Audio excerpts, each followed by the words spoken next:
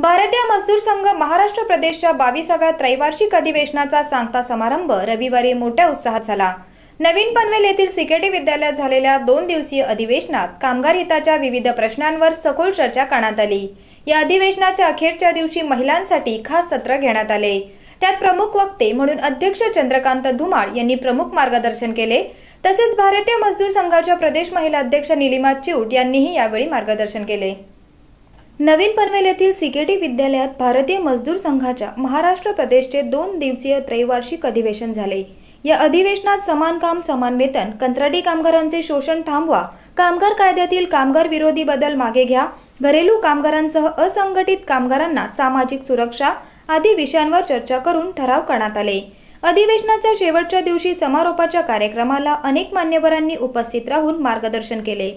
यावेळी भारतीय मजदूर संघाच्या केंद्रीय सचिव नीता चोवे यांनी महिलांनी या अधिवेशनात मांडलेल्या समस्यांवर मार्गदर्शन केले।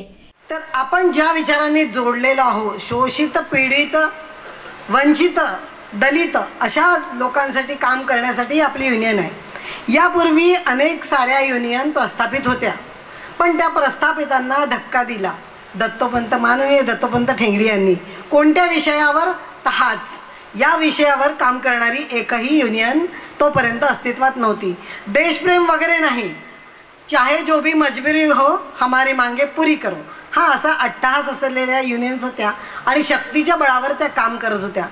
आणि ज्या वेळेला आपण शून्यातून सुरुवात करून क्रमांक 1 पर्यंत गेलो आणि त्यावेळेला आपला उद्देश होता राष्ट्रहित, उद्योगहित आणि कामगारहित ही त्रिसूत्री आपले सदस्य आहेत त्यांना आणि सगळ्यांनाच पटलेली असल्यामुळेच ते आपल्याशी जोडत गेले आणि आपण 1 नंबर क्रमांकाची युनियन म्हणून आज आपण इथे सगळेजण इतके वर्षांपासून त्या क्रमांकावर आपण टिपून आहे।